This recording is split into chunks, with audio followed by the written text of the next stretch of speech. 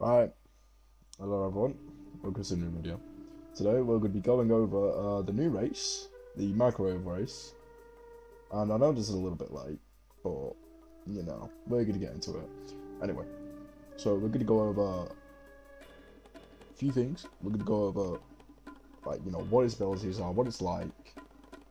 Is it worth it to get, like, the previous video that I made on the other race, which is the Projector race, as you can see, you know, Projector Man, so and so. Right. And I showed if they're worth it. I said in the shortcut, Titan Projector Man is definitely worth it. Also, yeah, I got checked out. Right. So we're gonna go over, is it worth it? Is it better than Projector race?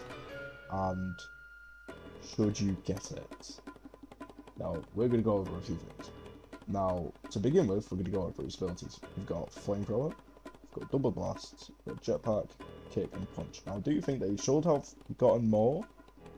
Like a core ability? I mean, look at the detail to this core. It's pretty good. They also gave pretty good detail to the character itself. They gave, like, you know, extra additives. They could have just left it as, like, Titan Microwave 1. But they gave it actual some, like, good detail to it and stuff.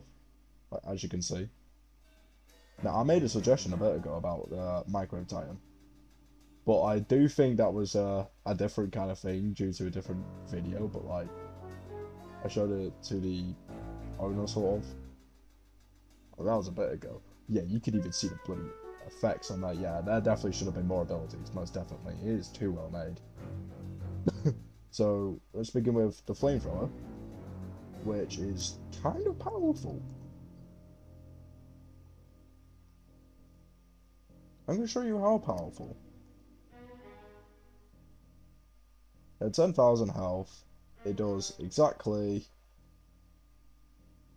in the afterburn, 5,100 damage, with the blasters obviously doing how much? Also has a burning effect.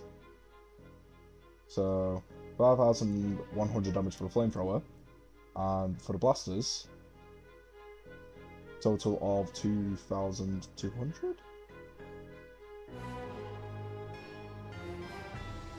No.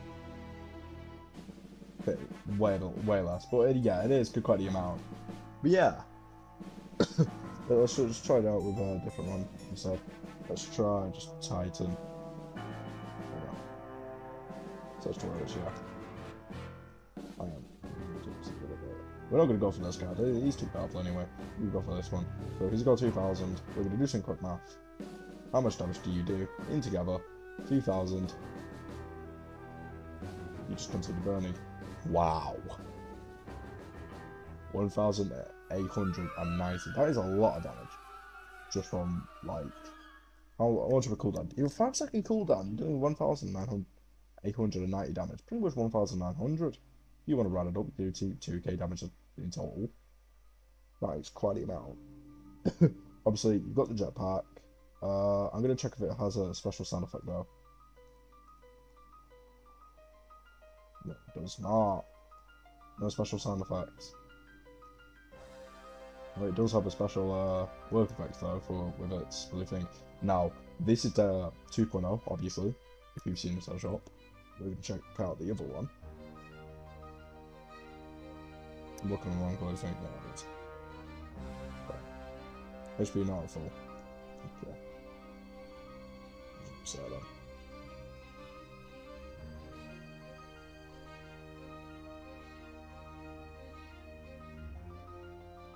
Yeah, okay. Right, what ability do you have? You only got Flamethrower. Right, let's see how much damage the Flamethrower can do then. Someone with 4,000 health.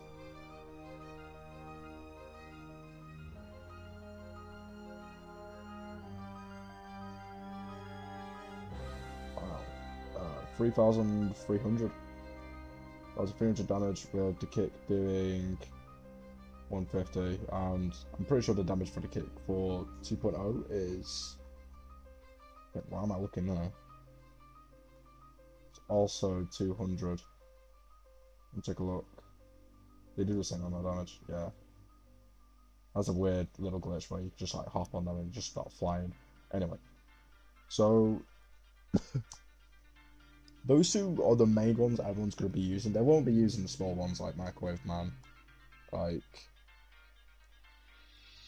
it's just going to do the same pretty much. We can even test it out. We even spawn a Titan. We'll just like run over to it. I'm sure how much damage it does. Probably die before it even. Yeah, 150 damage. That sounds like a lot. Drill, big drill. Not big drill, man. Yeah. 150.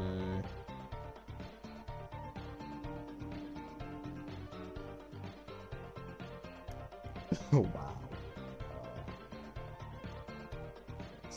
500 more. 500. Yeah. Compared to the other race Projector Man, which if you forgot, I'll show you. Has way more abilities, a lot more flexible. They actually went all out like this. They even added a little something. I don't know if that was there before, but that's now purple. But yeah, it is quite the power punch as well. This is arguably more better. Reason, this alone, that alone, or even just like the big one, like I said before, these just alone are the reasons for why it's so goddamn powerful. It's because of this, because of that. That's what makes it so goddamn powerful. That's what's special about this character. More than anything else. They also give a lot of detail into the character as well, which I like.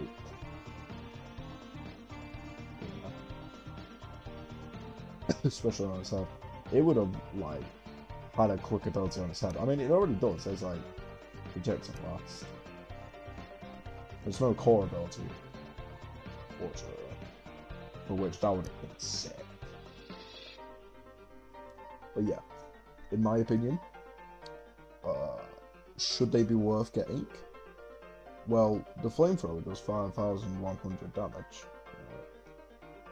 That's a lot of damage. That's probably more than most. Hold on, let me just spawn clown toilet in. If they don't kill it. That's already like 3,000 plus damage straight off the bat. And even so, that is a lot of damage to do. But which one would it take you longer for you to go through Chaos Mode or Endless? I'd argue both. Like, if you're playing Insane Mode, you're mainly Insane Mode. You probably go very, very well. Probably a very, very long time with Microwave. And obviously, you're going to go a lot longer with Projector because, you know, it's more flexible with all of its abilities. Unfortunately, it has this. Oh god. It doesn't have the same thingy animation as the other one, which I'm sad about. We're gonna go over. Okay, Microwave, is it better? Or is it worse than Projector? I think worse. Reason because Microwave Time 2.0 has not that many extra abilities. Not many.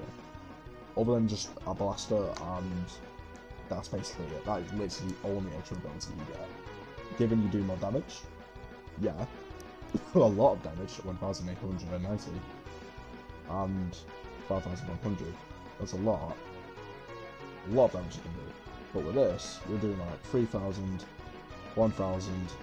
That's gonna go up even more. That's gonna go up even more. Let's go like 5,000, 6,000. If all these can combine, you're doing a lot of damage anyway. That's what makes it special. Now, is it worth to get though? If you don't have Projector Man already, just joined it, you've got the money, go for it. Just knock yourself out, go for it entirely. It's not exactly that difficult to get 35k, especially if you're doing like game modes like Endless or Endless Chaos or Endless Insane Mode. Either one, it's special. Special to get these, because they're only limited time offer. Once these are out of the shop, I think that's around the same time as this leaves. I believe this. I believe the amount, like, when this goes, they're probably going to remove the chance of getting Titan Chairman and replace it with something else, like, you know, getting random Titan Glove Man or something. Who knows? Glove Man is such an understatement. Imagine that. But yeah. Is it worth to get? I would say so. If you wanted to collect it, yeah, go for it. But if you want to use it just to grind the entire time, I wouldn't argue so. Not argue so. You know, you should probably just like stick to Titan Speedman 2.0. It's probably better. Even so, it's not exactly worth it. Anyway, discuss what it's good for. Discuss what its abilities are. Discuss whether it's better. Different race. Discuss whether it's worth to get. I'm saying no. Not worth to get at all. Anyway, see what you guys think. See ya.